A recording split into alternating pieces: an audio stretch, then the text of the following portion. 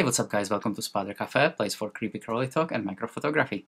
Today we're gonna be talking about praying mantids. The reason why I like keeping praying mantids is pretty simple. They're beautiful.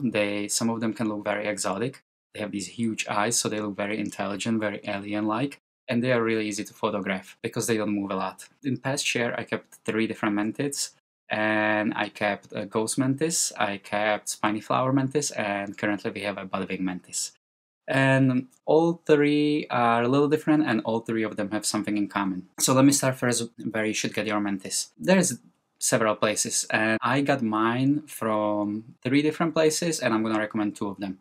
One of them is mantisplace.com. It's a smaller place. I think it's run by one. They both actually run by like an individual person. Really easy communication. She has some other interesting stuff. Go check out her website. The person's name is Rebecca. The second one is called, and I'm going through it fast because I'm trying to make this video under 10 minutes so my wife, who's working overtime, doesn't have to spend too much time editing. So I apologize if I'm going through it fast. But those are, things that you can easily check out online. The second place is Mantid Kingdom. I got my spiny flower mantids from them, and I ordered 1 and he actually sent me 2, which was really awesome. I recommend getting them shipped overnight because they can come really exhausted, and it's just they're not as hardy as adults when they are little nymphs. I remember when we got our spiny flower mantids, they were so tired that they couldn't climb on plastic at all. Initially I was afraid that they won't be able to climb in the enclosures that I built for them, but they started drinking water immediately from my hand, and then once I put them in and they kind of regained their energy, they were able to move around. How do I keep them? So nymphs I keep in small deli cups. Well, they don't have to be actually small. In deli cups that they have a mesh lids like this, so they can actually hold on to them and they can climb on these. What I like to do is also I like to poke a hole in here and just put like a piece of paper over it or something, something non-sticky obviously, so they don't get stuck to it. And I use it as a feeding hole basically, so I don't have to constantly be opening it up and spooking the mantids. So I usually just take out the whatever's covering the hole and put my feeders in, and then I cover it. The adults I like to either keep in, if they don't need much humidity, because in the area where we live it's really dry, I keep them in these are like butterfly habitats. The front is plastic, see-through, and the rest of it is mesh, so a really good ventilation. And if they need more humidity, I keep them in exoterras with a mesh lid, so again they can climb. And every time, whether it's nymph or whether it's adult, I always give them a lot to climb on. And because, this is basically how they live. And also when they molt, they, hang upside down and they shed their skin, their old skin. And once they fully molted, they are really soft, and for about a day they are completely vulnerable. They basically, nothing's holding them together. If they would fall down, they would literally be just like a splash. Nothing would be left of them. So they really need to have a good place where they can hang and they can molt. So enclosures with mesh lids and places to climb on are very important. Okay, feeding. I feed my nymphs and adults mostly flying insects. It's one of the downsides of keeping mantids because, keeping flies in home is not fun. So the nymphs I feed fruit flies. You can order those at both places that I just mentioned. Also, you can probably have them at like your local pet store, even like the bigger chains have them. And there's 2 different fruit flies. So if you're just getting into the hobby, just know that there is a smaller and a larger fruit flies. So just look it up and probably start with the smaller ones, move on to the larger ones. And as they grow, I start feeding them house flies, then I move on to blue bottle flies. And all of those can again get at the places that I mentioned. I get mine from Mantis Place. Rebecca there, she has a really good shipping, really cheap. So she's from, actually, I initially believed she was from California, but she's from somewhere else. So I was gonna say the shipping doesn't take that long, but it doesn't take that long anyway. So I order my flies from there. And when they get fully adult, they can eat a lot of different things. We actually, I sometimes have hornworm caterpillars for some of my spiders. And when they get they get big really fast, basically. And it's like, I call it like a junk food for them, they really fill them up. So sometimes I let, basically, long story short, I let the caterpillars hatch, and we would feed our ghost mantis. Oh, okay, my alarm. I'm already talking too long. I haven't even got to the mantids yet. All right. So we've had one of my ghost mantises, the hedged moth. So that was really cool. I mean, it was huge. It was the size of the mantis, but the mantis just was really hungry and just went for it and just wouldn't let the moth go. All right, so let me talk a little bit of species specific, and I think that's gonna be it. Okay, ghost mantis. So these guys are known for their camouflage, and we call shogun because they have the females have actually, we didn't know if it was gonna be a female, but even the males have it. There's a strong sexual dimorphism between males and females when it comes to ghost mantis. The males are a lot smaller, and that was actually the same with the spiny flower mantis that we keep. But we call her shogun because she had like a little crown that looked almost like a shogun helmet. And those come from Africa, and you can also find them in southern Europe. They grow roughly to 3 inches. Their humidity is around 60% from what I read. Basically what I do with all of my mantids, I mist one side of their enclosure once a day. And if they in those exoterras enclosures, you don't need substrate for mantids, but I usually like to keep their enclosure looking very natural, just like with my spiders. So I usually have a substrate there too. They're really clean insects. You don't need any cleanup crew like springtails or anything to clean up after them because they finish everything. They're really good eaters. They finish everything. Sometimes they leave like a wing or leg or something like that, but that's about it. Their temperature is around 80 degrees, which is easy for us. That's basically the regular temperature that we have around Southern California.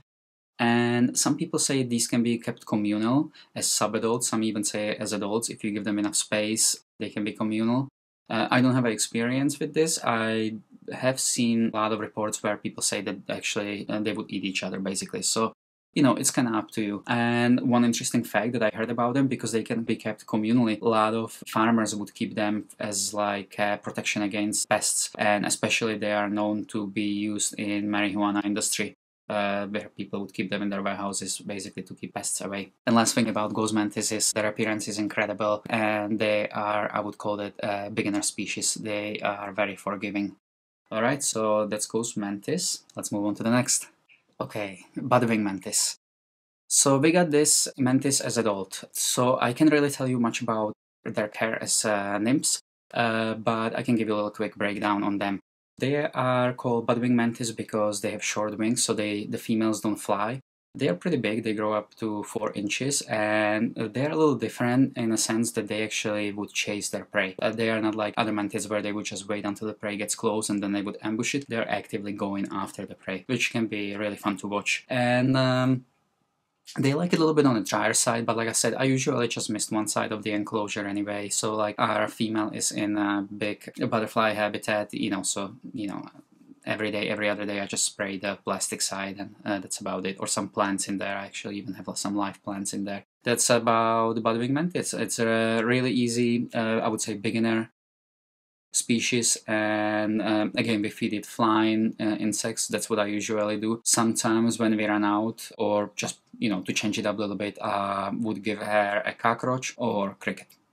Really good eater. And actually, one thing to say about them, this is the first time I would get attacked by a mantid, and she would even do a threat pose at me. It never happened to me before. It would be, I would just put my hand in there and just kind of like nudge them on my hand, on my top of palm of my hand, and they would just slowly move on and climb on my hand, and I would just take them out, and that would be it. Not with this girl. She immediately gave me a threat pose. I was able to nudge her on, then she would bite me, then we would take her out, and she would just stay in a threat pose. So they are pretty ballsy and pretty vicious hunters as well, and a beginner species, so I recommend. Okay, spiny flower mantis. I would say I have the most experience with these because we got 2, and we had a male and a female, and I raised them from nymphs to adults. And they are beautiful. Great thing about them is they start out as black. Some people say it's because they mimic ants, and ants are not very desired food for a lot of predators in nature.